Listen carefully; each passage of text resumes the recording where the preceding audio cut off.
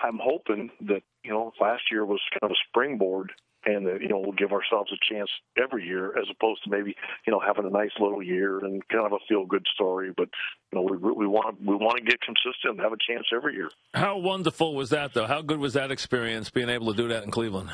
It was awesome. It was really fun. We had a lot of ups and downs, but we got to September and we gave ourselves a chance, and we had to win every game down the stretch, and we did, and it was really fun. I mean, when we lost to Tampa, we were so crazy about that group of guys that it really stung. And as proud as we were, it really hurt a lot. You piece together, which is so hard to do, and that's why it was such a good managerial job. You pieced together a pitching staff. I mean, you really did, and nowhere was it more emblematic than it was with Kazmir. I mean, just an amazing job, even with him, to even get him back into the majors and get him to do what he did for you, like he did against the Mets that day and stuff. I mean, just a terrific performance you did piecing that pitching staff together. Well, but I think to do that, you have to have pieces. And we had players that, they accepted their roles. They flourished, and everybody knew they were going to get a chance. And so when you talk about a team concept, it's easier to talk about that when you actually are a team. And we didn't just play 9 guys; we used everybody. And we had Jason Giambi sitting over there in the dugout that was as big a factor in us winning than anybody I've ever been around. That's amazing the way people talk about Giambi now.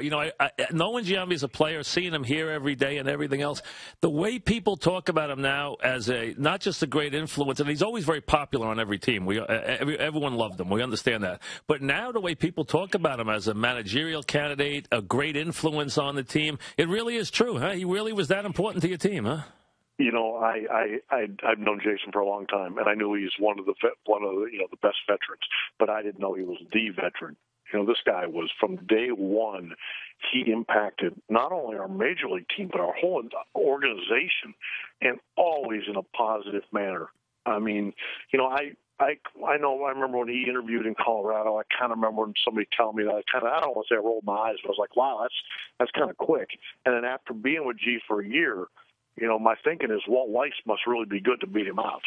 Right. I mean, he really is. He will make a good manager, huh? You really believe that, right? I think he'll make a great manager. Really? I think he'll actually be good at whatever he wants to do. Yeah, he's got a feel, and he's been there and done it, and he owns up to it. He talks about, he's been at the top, he's been at the bottom, and guys gravitate towards him. And he just has a really good way about him.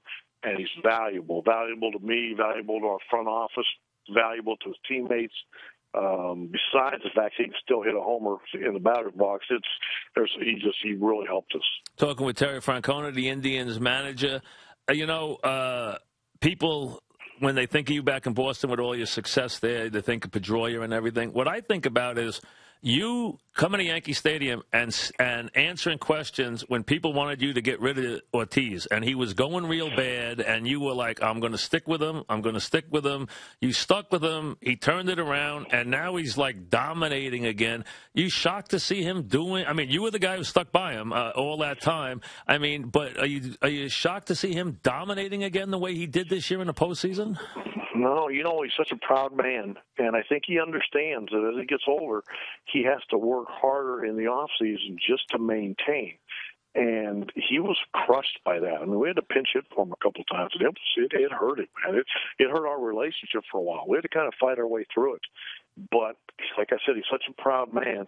And those swings he took on the World Series, man, they were ferocious. Yeah, I mean for him to come all the way back, yeah. If there was a ball near the strike zone, it was like you knew what was coming. Yeah, it was scary. It really was. Were you shocked by what the Red Sox put together? And, I mean, they did it with a combination of some of the old and a lot of the new. I mean, they all contributed, but were you surprised to see them be that successful? You know what? I actually wasn't. I remember the day John Farrell got hired, and, obviously I got some calls, and I kind of remember saying that, the glass instantly got half full.